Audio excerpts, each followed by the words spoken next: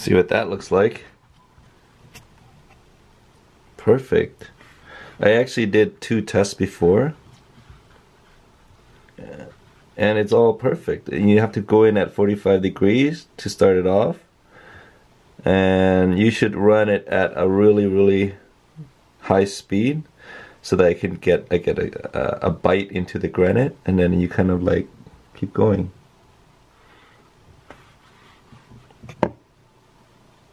See? But you have to add water on it constantly. This is the drill bit that I use. It is Milwaukee Diamond Plus. Let me see.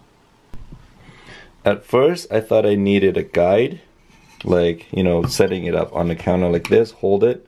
But you know, I had the 1/2 inch for the steel, for the granite, the sink steel, and I thought I can use that same thing, but I didn't realize that after I pre-drill the wood, the drill bit of this doesn't fit. The 1/2 inch diamond tip doesn't fit, so I just had to go in at the 45 degrees angle, which works just fine.